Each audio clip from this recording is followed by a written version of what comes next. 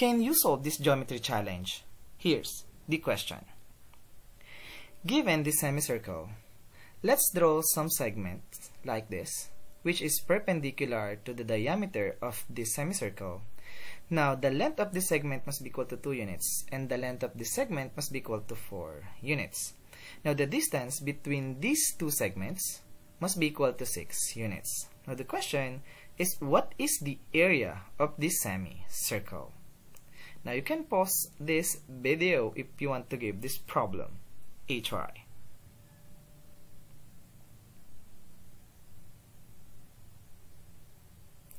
And now, let's answer this question together.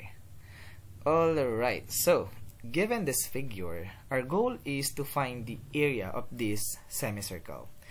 Now, how do we find the area of the semicircle? Of course, we have a formula. 1/2 times pi r squared. Pi r squared is the area of the circle, and let's multiply this by 1/2 to get the area of the semicircle.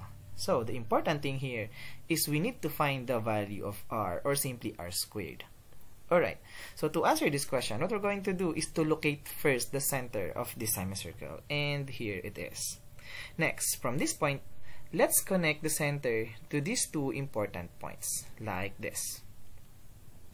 Now, we know from this point and to this point, the center of the circle, the measure of this segment must be equal to the radius of this semicircle.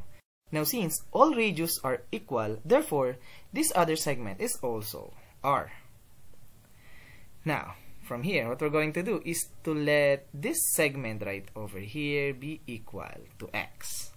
Since the total measure of the distance of these two perpendicular segments is 6, so the measure of this segment right over here must be equal to 6 minus x.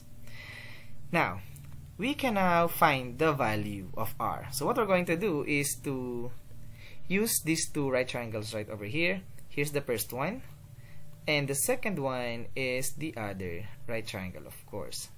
Now, we will use the Pythagorean theorem. Now, using the Pythagorean theorem to our first triangle, what we have here is r squared, which is the radius of this circle, or the hypotenuse of this right triangle, equals x squared, which is this side, plus 2 squared, which is the side length of the right triangle.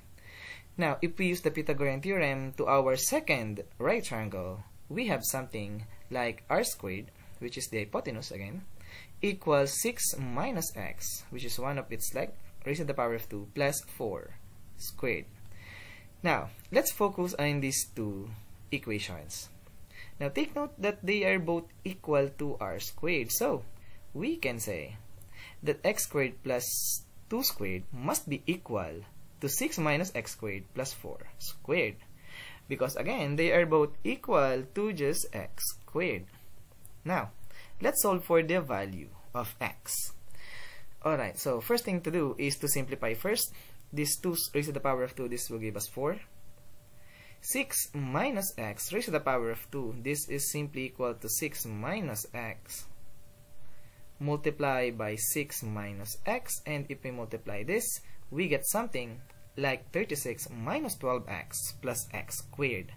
And 4 raised to the power of 2, this is just 16. Now, what we're going to do is to subtract x squared on both sides. So, x squared on the left side and the right hand side becomes 0. Next, let's combine similar terms. 36 plus 16, this will give us 52. And now, let's subtract 52 on both sides. 4 minus 52, this will give us negative 48. Then divide both sides by negative 12 to get the value of x. Negative 48 over negative 12, this will give us 4.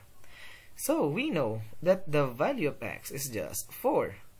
And take note, our goal here is to solve for the value of r squared. Now, r squared is simply equal to x squared plus 2 squared. We can use the first equation or we can use the second equation. But in this video, we will use the first equation to solve for the value of r squared. Alright, so r squared equals x squared plus 2 squared. And we know the value of x must be equal to 4. So we can replace this x with 4. Now let's simplify. 4 squared must be equal to 16. And 2 squared must be equal to 4. Now 16 plus 4, this will give us 20. And that is the value of r squared. And take note that our goal is to find the area of the semicircle, which is equivalent to 1/2 times pi r squared. We know r squared must be equal to 20, so we can replace this r squared with 20. Now 1/2 pi times 20, this will give us 10 pi. Therefore, the area of this semicircle must be equal to 10 pi square units. And that is the answer to this question. And as always, we are done.